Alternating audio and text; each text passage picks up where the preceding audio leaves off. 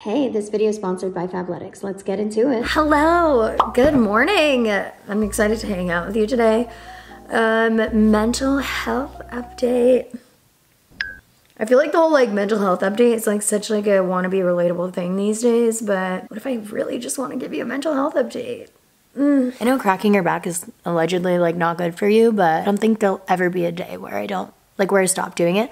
Also, sometimes I crack it so good that it literally sounds like a zipper unzipping, zzz, because my whole back will go grrr, and that shit feels so fire. Anyways, hi.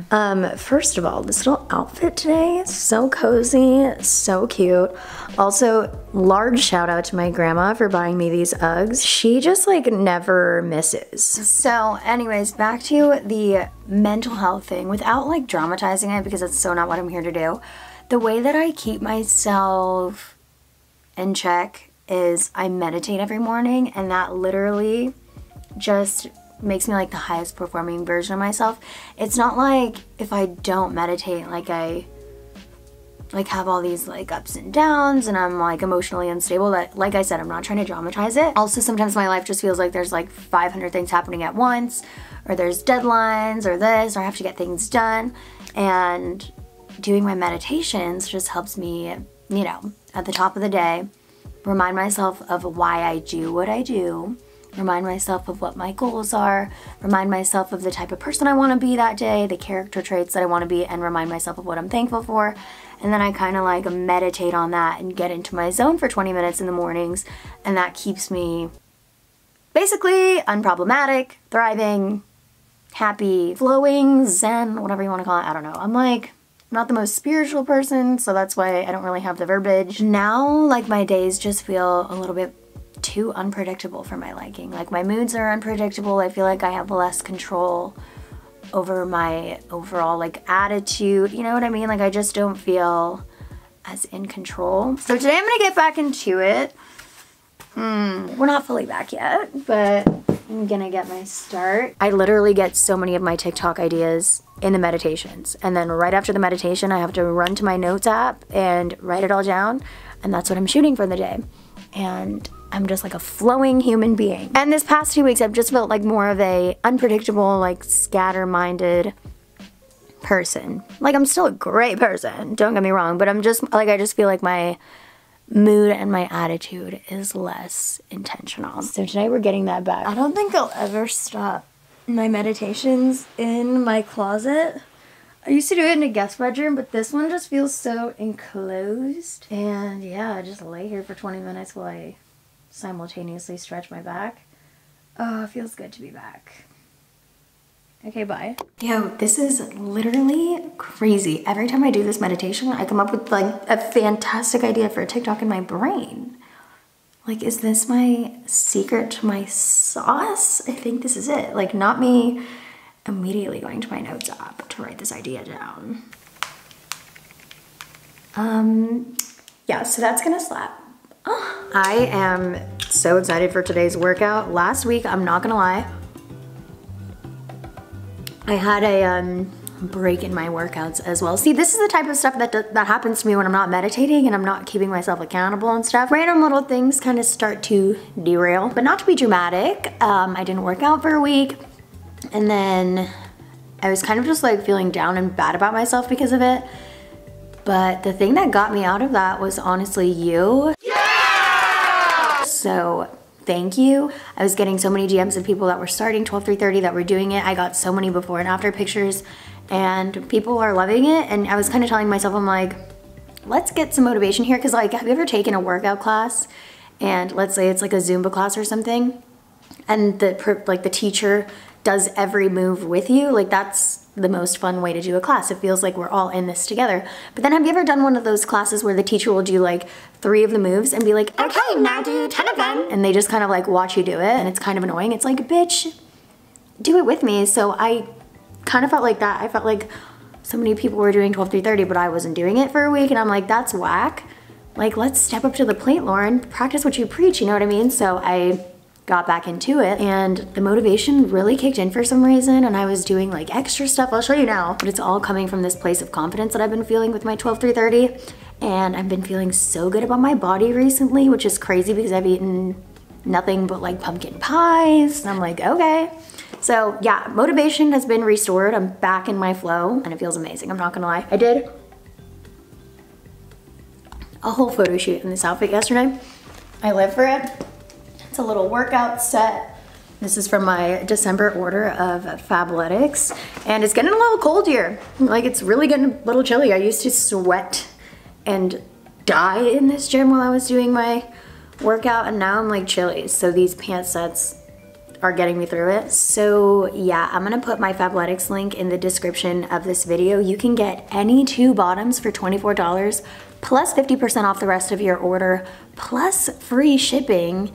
If you become a VIP member. The clothes are very cute and they fit me very well. And I love to take my little photo shoots in them because they're always very flattering. So let's get into this workout, baby. I feel like it's definitely an interesting choice of me to work out with sparkling water as my choice of hydration, but it's such a vibe. I have my Perrier, and then when that's done, I have my LaCroix, and that's how I will be hydrating myself for the next 30 minutes. Sparkling water just hits so different. Like, I'm fully never going back to still water.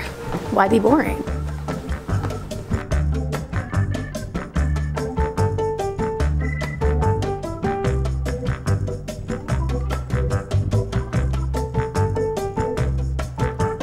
It feels like I've been waiting on this moment forever.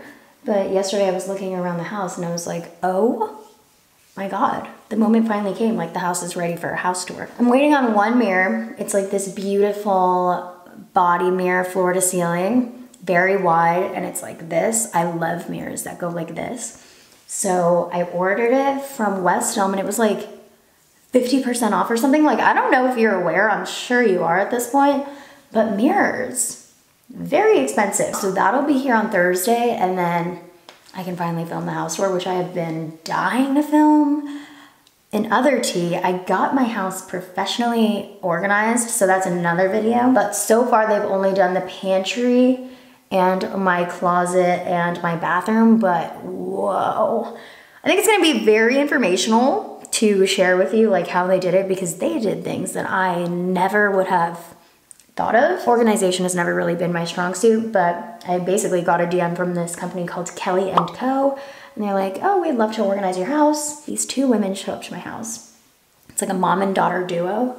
The mom is just fucking iconic. Like, you could tell she had like 8 Cartier wristbands. She was hot. Like, she was a hot woman, and her daughter was cute too. But I should have known the second I saw the mom that she was not gonna play any games and that she was gonna slap, because damn, she did such a good job. I'll show you today a little bit, but I think it's gonna be its own moment, and I'll like break down all the areas that they organized and give tips on how to like do it in your own spaces. But they really went off. I'm so shocked. I cannot wait for them to do my studio. Why does me applying this lotion sound so dry? And it sounds like that time that Millie Bobby Brown like pretended to use her skincare line. She's like, and then you put the moisturizer, and it was like clearly not wet in her hands. Why does this sound like that? I swear I'm putting it on. Okay, so the things they did in this closet, I simply wouldn't have even ever thought of. Like, first of all, the shoes, so organized. They even did like color coding and like 1 foot front, 1 foot back. I was like, okay. Then they did the athleisure all together, and like they basically just like organized everything by categories. Got a bunch of these divider things. I was like, damn, they really did what they had to do. All the loungewear's right here, which before it was like not. And then I guess they realized like, damn, she has more tie-dye sweatsuits in her closet than she has any other type of clothes. We're gonna assume that she wears these more than anything else. And they put them front and center, which makes perfect sense. And we have color coding over here. Like, I could never. So I'm very grateful for them, and I'm very impressed. But like I said, this whole organization thing will get its own moment. But I will show you the pantry because I can't resist. Like, what? I could never.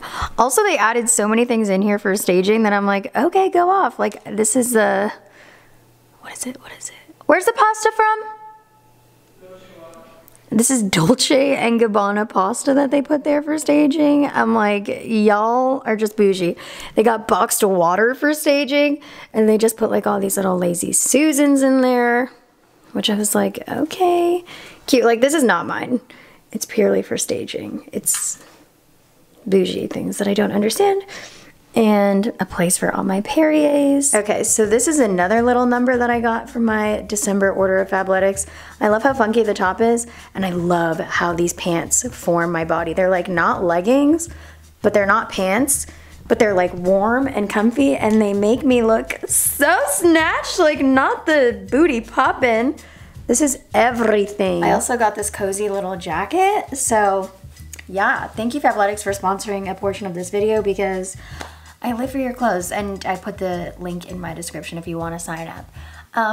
To be honest, right now I'm trying to get the motivation to like do my makeup to do this TikTok that I have, because I want to do a TikTok with like green screen and showing the before and afters of the pantry getting organized and the bathroom organized, but I'm truly struggling with the motivation today. So yeah, motivation has been restored. So I think I'm just gonna like suck it up and do my makeup. Also, why are green screen TikToks so fun to make? I feel like the green screen feature of TikTok makes it so much easier to tell a story because you have the visual thing. I love a good green screen TikTok. Ugh, not me motivating myself by thinking about how good the end product would be. All right, let me do my fucking makeup right now. Actually, before I do it, I'm gonna show you some new things that I did to the house. Actually, let me show you some new things that I did to the house in a full beat. Let me do the makeup first. I really don't want to do it. I really don't, but you know what? Mac sent me like 100 products to try out. So every time I've been doing my makeup, it's been a lot of fun because I've been using a bunch of like new products that are lit. So yeah, that'll give me the motivation. Oh, but I do have a couple things to talk to you about actually. So maybe I'll just like do my makeup and we can kiki. Let's do that. Hello, today was kind of a long day, but I got a lot done. One of the new rules I've been implementing is the second that the clock strikes 5, I leave the office. I don't even think you know this, but my work schedule is Monday to Friday, 9 to 5, and I feel like it really helps the work from home situation because for a minute there, the lines were getting very blurry as to like, what's personal time, what's time that I'm allocating for things that have deadlines, etc., stuff like that. So creating the system of Monday to Friday at 9 to 5 and then really just turning work off has been pretty great. Like I literally just close the office doors when the clock strikes 5 and I'm out, and that really helps the lines like not get blurred. But you know what I was thinking about? Oh, where are my leftovers though? I hate when you like pack up your Mexican food and you accidentally put the guac in there because you cannot microwave the guac. I was thinking about this year and how it's basically house arrest, and it's kind of, you know, like at least it wasn't like a zombie apocalypse. Like you could still go on a walk in the neighborhood and not get eaten. Do you ever have thoughts like that? But on the real, I've been thinking about how much I love being home. Like, I'm vibing. But I am very ready for 2021. There have been some good things. Like, I love staying home and experiencing zero FOMO. That's been fantastic because I never really enjoyed going out anyways. Like, you feel me? Like, I feel like going out looks fun on Instagram and it sounds fun when your friends go out and then they recap their night and you get the highlight reel and you're like, damn, I feel like I missed out. But I feel like in the moment, like it's never really that great. Plus it always like disrupts your week. So I mean, like, I'm chilling being home. I have been straight up vibing. And it's kind of nice.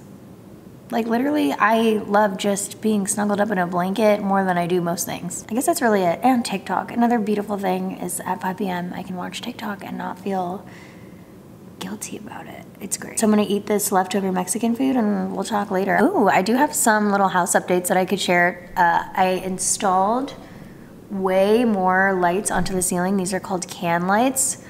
Also, when I was growing up, I thought anybody that had these in their house were rich. Like the lights in the ceilings, I was like, damn, you guys got money. So now that I have these lights in my ceiling, I'm like, oh my God, just fulfilling my childhood desires. But I put them up because, well, I didn't do it, but I had them installed because there was like weird pockets of darkness that didn't bother me personally, but more for filming. There would just be like these areas that were dark. So got that fixed, got a bunch of them installed around the house actually.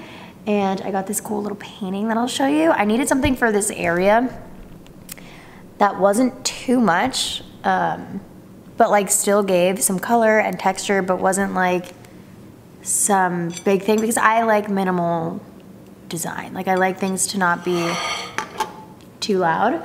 So I feel like this was a perfect middle ground to like fill the space, but not be like its own moment, you know what I mean? So she's from CB2 and she's an off-white color. And she's like woven, so she has a little color. This is my definition of color, just like not white, but like almost there. And texture, and once she's hung, I feel like it's really gonna just complete that space.